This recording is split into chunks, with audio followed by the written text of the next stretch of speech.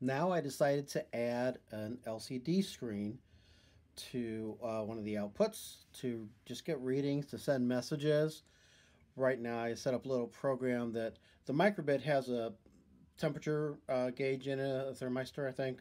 So I'm just having it display the temperature. I'm also having it display the temperature on the Microbit just to make sure things are going right. As you can see, the temperature in the Microbit is 24. One thing I don't like about that 5x5 array is reading one number one letter at a time. I just find that a pain. So here is the sensor reading, saying it's 24. The Microbit says it's 24. That's Celsius in my house.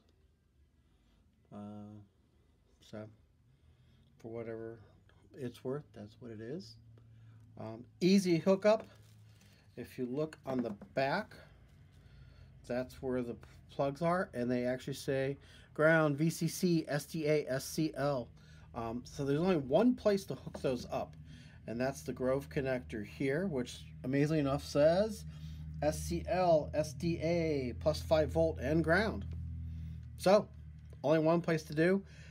So if you want to hook one of these up, you do have to have a Grove connector with 4 pins, because that SDA-SCL is pretty specific.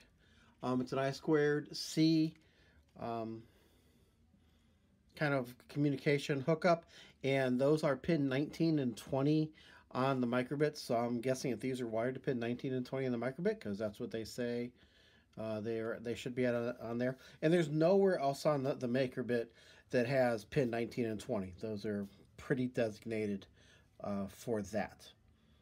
This does want 5 volts, so it's good that gives 5 volts. It's pretty simple and straightforward to plug into. There's only one place to plug it into. You just have to have that connector, which has the white ends. I don't have a loose one here. Let me show you the code. So again, you have to add the Makerbit extension to the Microbit, the make code. And then on start, I connected it at I2C, I2C address 39. I actually didn't have to do that the first time I was playing with it, but it's probably good practice to make sure it's connected at the right address.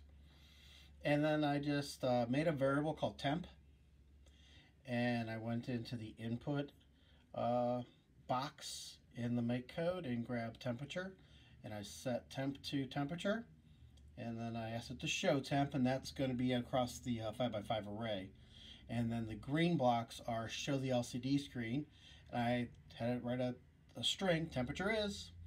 What you can't see is, again, there's 2 rows of characters, and it's going to go 0 to 15 for the top row and 16 to 31 for the second row. So I told it basically put temperature is in the top row and show on the LCD the number temp from 16 to 31.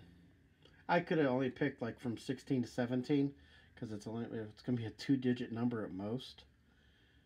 I could have done that and then had some more characters left over to write about. Like for example, you could like throw in an if statement. If temp is below something, show on the LCD a string set burr, kind of idea. Just silly things like that, but that's what you get. You get 2. Try to find the right angle because of that backlight. So you see the blocks there. So it's telling you, there's 16 by 2. Now these are not expensive. I check on Amazon. They're like between $5 and $10–11. So pretty simple hookup as long as you've got that little block right there, that I2C with the Grove port, or just the I2C hookup. Again, you can hook that up to like pin 1920 kind of thing. It tells you which one's the SDA, which one's the SCL. The problem on hooking it on the Microbit is this needs 5 volts, and the Microbit doesn't have 5 volts. This has 5 volts because we are powering it with, ta-da, 9. So it's doing some voltage regulation to get 5 there.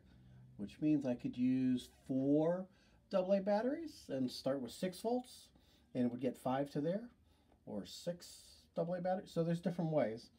Again, there's a barrel connector. So that's hooking up a nice little LCD screen.